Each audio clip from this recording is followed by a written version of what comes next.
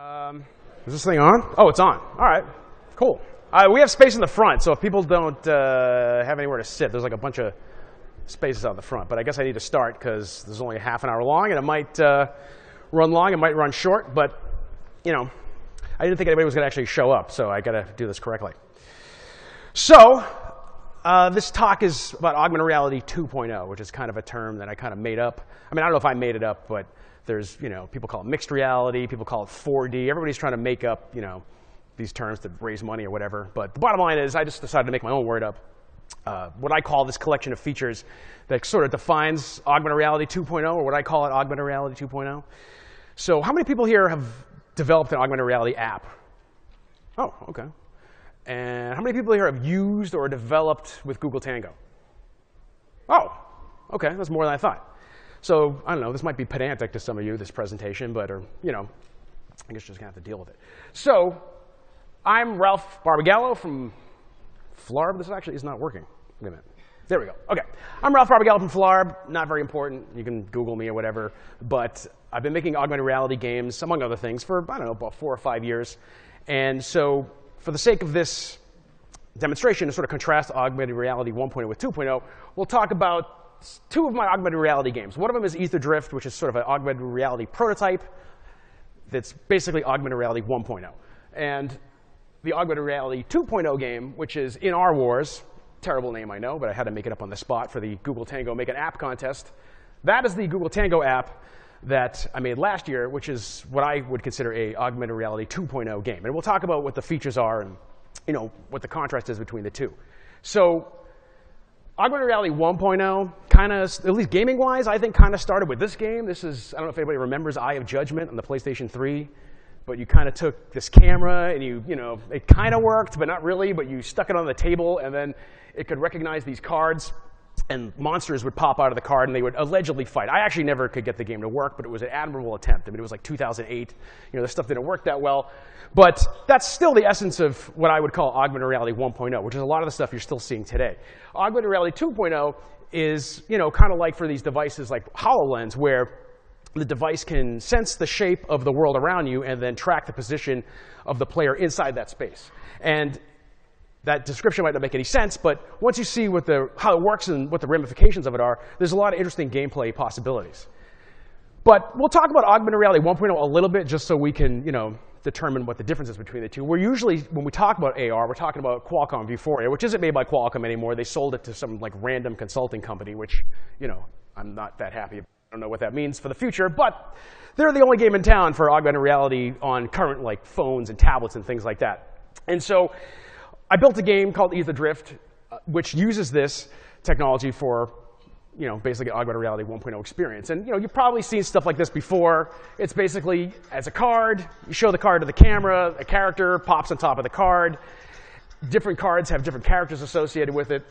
So I'll show another card to the camera, and it'll have a different guy on it. And then when you place the 2 cards together, the 2 characters fight, which if you've used augmented reality, you know, to any degree over the past 5 years, you've probably seen this a million times.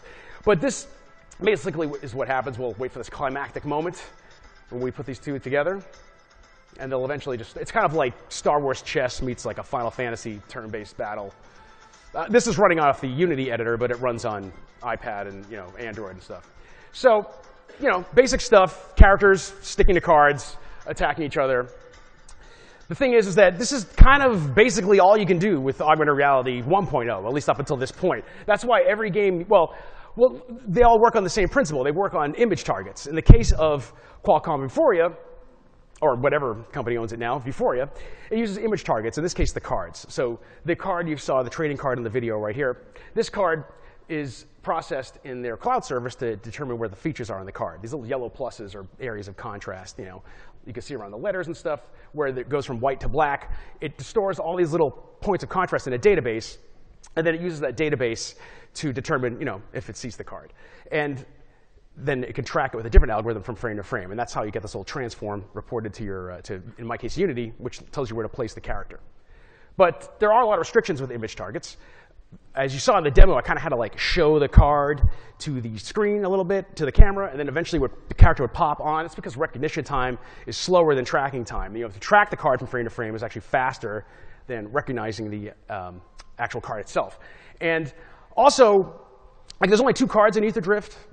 You know, I think V4A kind of sometimes has a limit of like maybe 5 simultaneous cards it can track. But like the more things you track at once, the less stable the transforms get. Because I guess, you know, you can't devote that much CPU time to recognizing and tracking all these objects simultaneously. Which is kind of like puts a damper on a lot of people's first idea when they think of augmented reality. They think, oh, I'm going to make Magic the Gathering an augmented reality. Well, unless you can play it with like 2 cards and you want to hold the phone over it the whole time, I mean, it's not really going to be very fun. So you're kind of limited. The whole image target augmented reality 1.0 thing is pretty limiting. And that's why every single augmented reality game you've ever seen, well, until recently, has been basically the same thing. You know, Tekken card tournament, dudes on top of cards. You know, a Kid Icarus Uprising for the 3DS, dudes on top of cards. And that new, you know, Skylanders game for iOS, and dudes on top of cards. Because that's basically what you can do with the previous generation of augmented reality technology. Every game kind of is exactly the same. And it's really because it's a limitation of the technology. But what I'm talking about is augmented reality 2.0, which, you know, again, is a term, you know, I guess I kind of made up. But basically, this is because there's a new generation of devices, like Google Tango, that contain sensors and hardware that is specifically designed for augmented reality. So like previously, with V4A and stuff like that, you know, they were making augmented reality work on phones and tablets that weren't really designed for the task. They were just running computer vision algorithms on video and stuff like that. But now we have hardware that actually has sensors and processors and technology that's specifically designed for augmented reality. I mean, perhaps not designed specifically for games. You know, it might not be performant enough or whatever, but it's actually hardware designed to make these experiences a lot better. So the elements, what I consider the elements of augmented reality 2.0 are like 2 major features. Or algorithms in some cases, not necessarily hardware features. But SLAM, which we'll talk about in the next slide, is an algorithm used to track a position, like I was talking about with HoloLens earlier, track the position of the tablet or the device in the world, and build a map out of the world as you're walking around. And we'll talk about the ramifications of that, which, you know, means localization. It means that you can know the precise position indoors of the player, or at least the device the player is holding, in an indoor environment, which has a lot of ramifications for how you can design a game. And depth mapping, so the ability to build a 3D model out of the world you see around you. And you can use that mesh for all kinds of things. And, you know, we'll talk about it in the context of the games that I've built, and you can kind of see how it might apply to some of your ideas. So SLAM, the algorithm, simultaneous localization and mapping, a lot of this stuff was kind of designed for like robots and stuff. Like if you had a Mars rover and you landed on Mars and you've never been there before, you kind of have to, you know, with a camera, be able to visually see what's around you, record that sort of in your internal map, and at the same time, keep track of your position on this new planet as you drive around. I mean, it's kind of one of the original sort of purposes of these types of algorithms. So that means, you know, it uses a camera. So it's not necessarily, it's not that you can't do this on, you know, the iPhone. In fact, there's some iPhone games and stuff that use SLAM right now. But some of these devices, like the Tango, have separate processors that take a lot of the load off, that make these algorithms, which are pretty computationally expensive, easier to run. So you have more processor time, more GPU time for your actual game. So although SLAM is possible in earlier platforms, it's now much more able to be used for games because performance-wise, it works a lot better. This is a really bad example. This is one video I had. This just shows the tablet itself. It's tracking the position of the tablet in my house, and at the same time moving the camera in Unity in my scene in sync with the tablet. Now you might be saying, oh, like big deal, you could do that with a compass and gyro, and you kind of can, but the real difference here is that it actually knows where it is in my house. And we'll show that in a different example later. It's not just detecting movement, it kind of knows exactly where it is in the house, depending on how well you scan your environment. So there are a lot of limitations, much like image targets, for SLAM, you know, because it has some of the same issues, because it is, you know, an optical process, a computer vision algorithm. So kind of the rule of thumb with this is you know, a messy room is better than a clean room. If your walls are all white and you have like a lot of concrete floors and stuff, the algorithm doesn't have a lot of features, a lot of points of contrast to track from frame to frame. So you're going to have a lot of problems trying to have a tablet localize itself inside a featureless environment. And on top of that, in addition to lighting problems, you know, if it's too dark or, you know, whatever, that's going to cause problems with the SLAM algorithm. But if the location is dynamic, if you're in a crowded room, people moving around, it's not going to work too well. You need to kind of have like a static, sort of well-lit, but not too bright environment, with a lot of stuff on the walls, that kind of stuff. There's still sort of, it doesn't quite work wherever you want. You kind of have to be in an environment that's sort of optimized to be trackable. So the next element is the depth camera. So the second element of AR 2.0, I believe to be, is the use of the depth cameras. So if you look at the Google Tango, on the back, there's an infrared camera. What's essentially on the back of the Google Tango is basically the Kinect that was in the original Xbox, and it's kind of like glued onto the back of this Shield tablet. And that little, I believe it's that little white jewel on the left side is like an infrared camera. And so using the infrared camera, you can kind of sort of get the RGB of every pixel in your camera frame, in your video frame, but also the XYZ position of that pixel. Not quite, because the resolution of the infrared camera is way lower. It runs at a much lower frame rate, and you can see it's not even really in the same position. It's like off to the side, so there's some parallax error. But they do a lot of magic behind the scenes to interpolate and to use the data in a way that basically gives you a rough sort of depth value for every color value you have in your video frame. And so that lets you build a 3D model out of the world that you're seeing, which you can use for a number of different reasons. So my friends here at Paracosm, they have a solution. Now, this is kind of interesting because they use a different tablet, not necessarily the Tango. You can do this with other tablets that have depth cameras and stuff. Tango's not the only one. And what they do is they're able to create a depth map out of the world and then use that to not only use a collision, so like characters can jump on top of tables and things like that, but it also can be used to occlude the object. So if you would imagine, if you had scanned your environment, you could scan this table or this couch, and instead of, if you looked at Ether Drift, when I moved my hand in front of the car, it didn't matter. The character still drew on top of my hand because the camera doesn't know about, the depth value of what it's seeing. But in this case, you can have characters that actually go behind real-world objects. They're occluded by the real world. And that's basically, when people use the term mixed reality, I guess that's where the mix of mixed reality comes in. It allows you to sort of seamlessly integrate virtual 3D objects with the real world. So they made a video here that kind of demonstrates how this works, because the thing is and half the reason why I made this presentation is when I try to explain how Google Tango works to people, it doesn't really make a lot of sense. It's a lot of weird features that don't seem connected. But when you see them all working together, light bulb goes off, which is kind of what happened to me when I got my Tango. When Google first sent it to me, I had no idea what the thing did. And it wasn't until I went to one of their summits and they kind of showed how it worked that it dawned on me that, oh, there's a lot of interesting possibilities here. So maybe this video will help. This video, in this case, they're scanning their office with this. This is actually a Surface tablet with a infrared camera stuck on it. But you can see the end result is it generates a point cloud. And from this point cloud, they can create a 3D mesh of the office. It's pretty cool. I mean, I wouldn't use this as like an actual in-game geometry, but it's pretty neat that you're able to scan. I would say it probably took them hours and hours and hours and hours and hours to actually scan the office at this fidelity. You can keep doing it and refining it progressively. But the area we're really interested in is this place where we're going to play the game. So if you were to just scan this room, you can create this 3D mesh. And you don't have to draw the 3D mesh. You can use it as a collision mesh in Unity. And you can also write it to the depth buffers to use for occlusion. So you can see here, they're shooting like these balls, and the virtual balls are bouncing off that real table, because that table is a collision mesh. That's part of the static environment that matches up with the mesh you scanned. This character is actually being occluded by the table. So it's walking behind the table, and then when they tap on this couch, it'll actually jump on top of the couch. So it's not only included by the environment, but it's actually to walk over the environment and be included by it at the same time. So that is really the mix of mixed reality. Perhaps not the sexiest demo you've ever seen of an augmented reality game, but it shows you, you can just start thinking about the possibilities. You can do a lot of interesting stuff where you can actually mix computer graphics, 3D characters with the real world. It kind of elevates AR beyond kind of like the parlor trick that it kind of is right now, where, oh, look, I see something on a card. And now you can actually use the environment that you're in as a gameplay area. So, of course, the depth camera has a lot of restrictions, as these technologies all do. So in this case, the resolution is lower. Like we said, there's some interpolation going on. So the mesh isn't going to be super duper high res. It's not going to be super duper accurate, at least at this stage of the technology. The frame rate of the camera is low.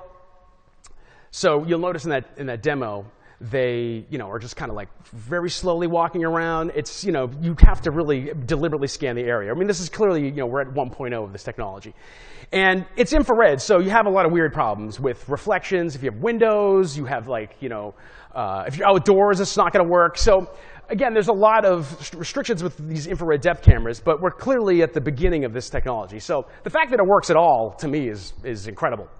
And it's only going to get better with, as the technology progresses. So that brings me to In Our Wars, the terribly named game that I submitted for the Google Tango Make an App contest. So this game is kind of like a real-time strategy game where two Google Tangos can play in the same room together.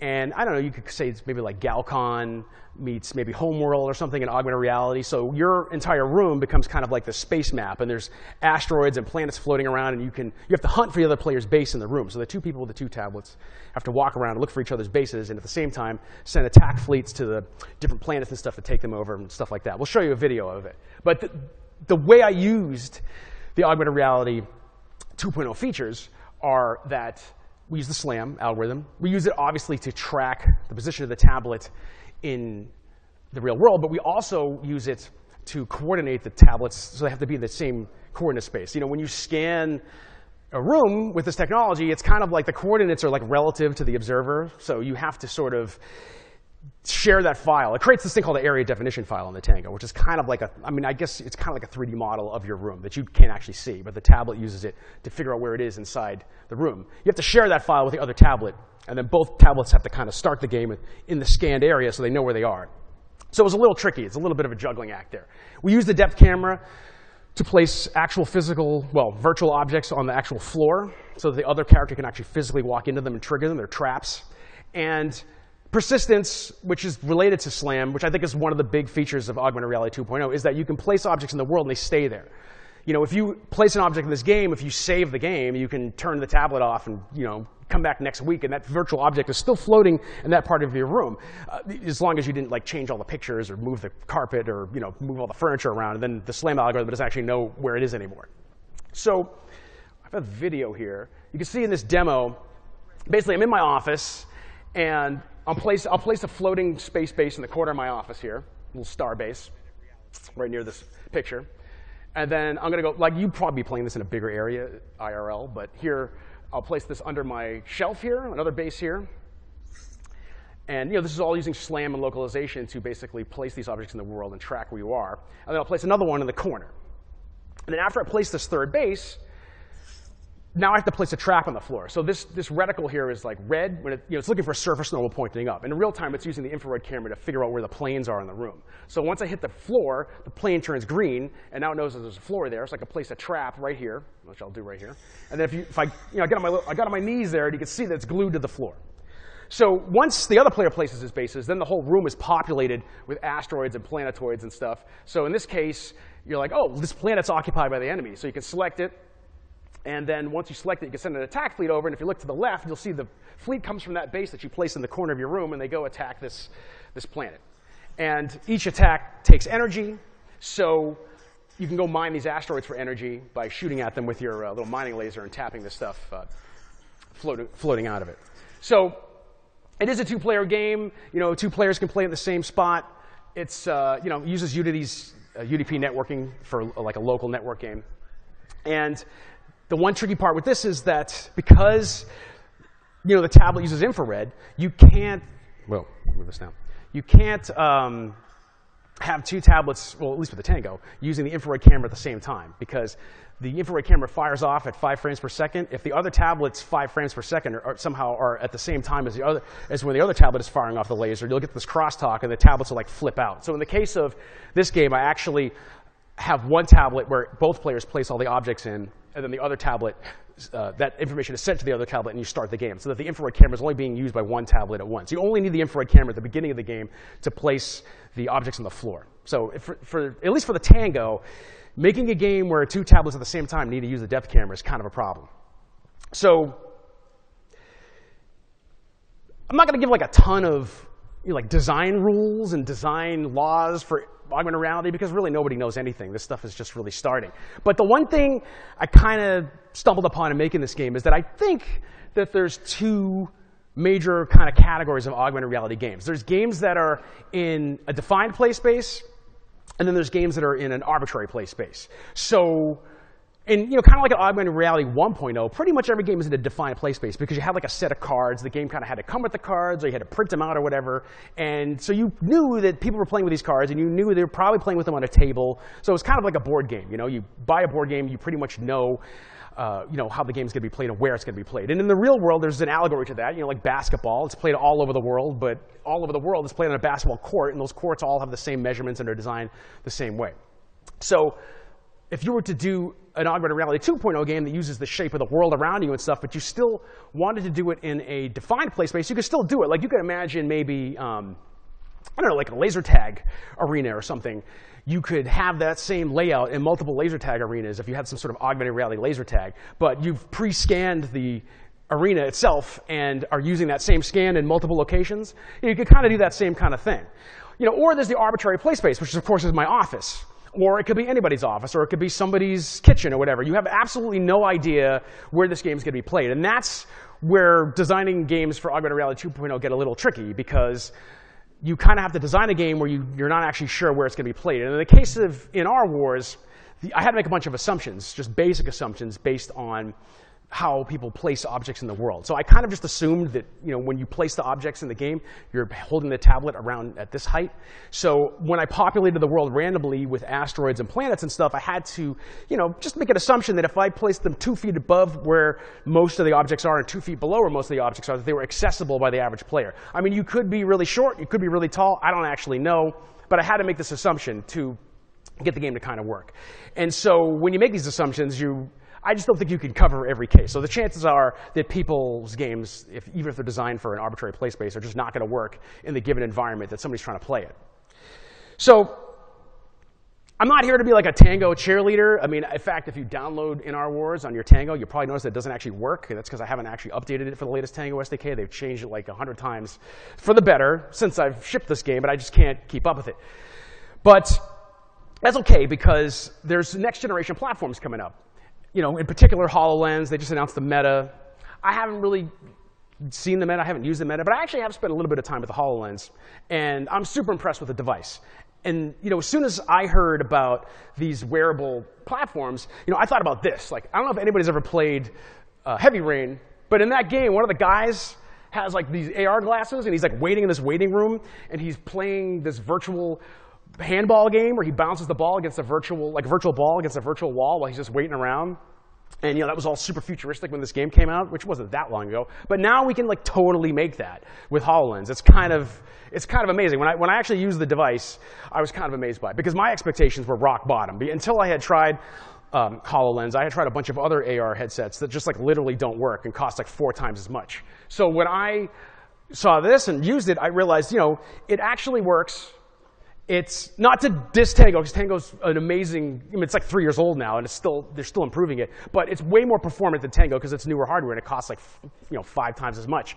But one particular example is the creation of the mesh of the world. Like you saw with the demo I have from Paracosm, you kind of have to walk around very slowly and mesh the environment. Well, with Tango, you still have to mesh the environment in the demo that I played, but you just kind of like spin around, and you see a mesh being built in real time out of the walls, and then you can start the game. And the mesh itself is pretty high res, and I was just blown away by that. And so also, I'm told that like at the Build conference and stuff, they had about 30 HoloLenses or whatever at the same time in the same room, and there appears to be no issues with with infrared crosstalk. So that opens up a lot more possibilities for augmented reality games using infrared, because now you can have multiplayer games that use infrared for dynamic depth information. So it's not all perfect, of course. I mean, we're still at a 1.0 stage of this technology. So there's the FOV restriction that everybody talks about. The augmentation just happens sort of in a little square in the front of your vision. I personally am not bothered by it, because I think the FOV on it's a little bit bigger than other devices I've seen, and the rest of the device works so well that I kind of forgot about it after a while. I think it's kind of a big problem. The Meta supposedly solves this problem. I haven't actually seen it, but every other headset I've seen has the same issue. It's kind of like a problem with physics. I'm not a physicist, but it seems like it's kind of hard to solve. So maybe they'll solve it eventually, and this thing will be even more amazing. But the restriction, is definitely a restriction. I think that it kind of prevents it from being a consumer product at this point, but it's definitely, to me, it's definitely impressive. So So basically, you know, there's not a whole lot to be said about like design rules, like I said, about augmented reality 2.0. It's a situation where, you know, the only thing that we really know is that the area you play the game in has to be trackable, whether it's a defined play space or not. In fact, you have to make assumptions about the play space.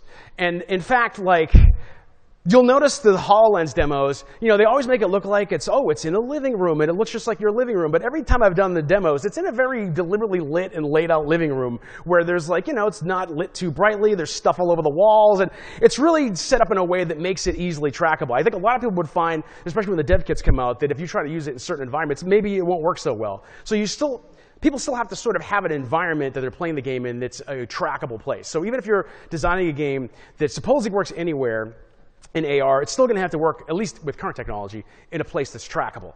So with that in mind, you have to make assumptions about the play space, and the more detail you get from the mesh, like in the case of the HoloLens, you can get really high-res mesh, like instantaneously. You can probably use that mesh to determine, oh, this is a floor, oh, this is a table, and what have you. So you can get more information about the environment and then make more gameplay decisions based on the data you're getting from the actual scan.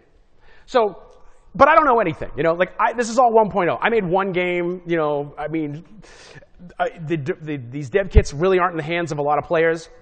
So I'm really excited to see what more developers come up with, because once these dev kits are out there and everybody has access to the technology, we're going to see all kinds of new gameplay ideas, because I'm only really scratching the surface with what I've done.